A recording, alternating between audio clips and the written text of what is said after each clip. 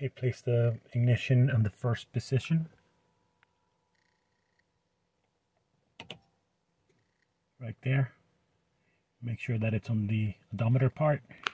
Then press the phone pickup button followed by OK.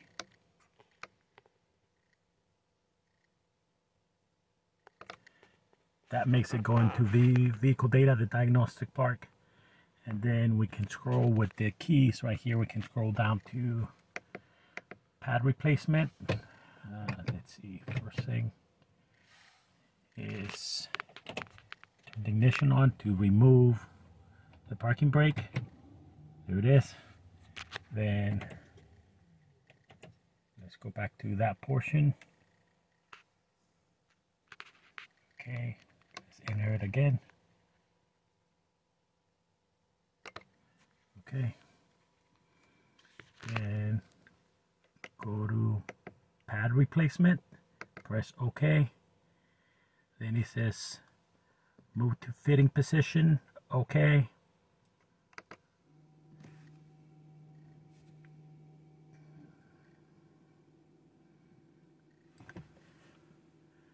That opens the rear brake calipers, and you can see the parking sign, parking light blinking. That lets you know that it's open. You reach the position. Once you reach it, please to exit fitting position, press OK once you have changed your pads.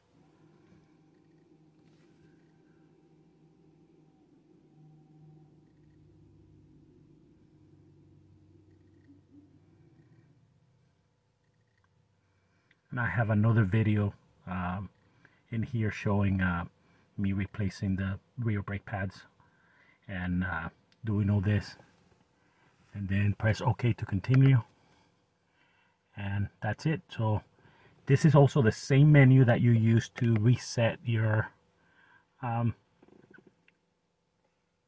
warning for your service. That's the Assist Plus. See that? Service data and full service. So I have another video for that, so you can just go in there. But once you're in the menu, you're good, and that's about it.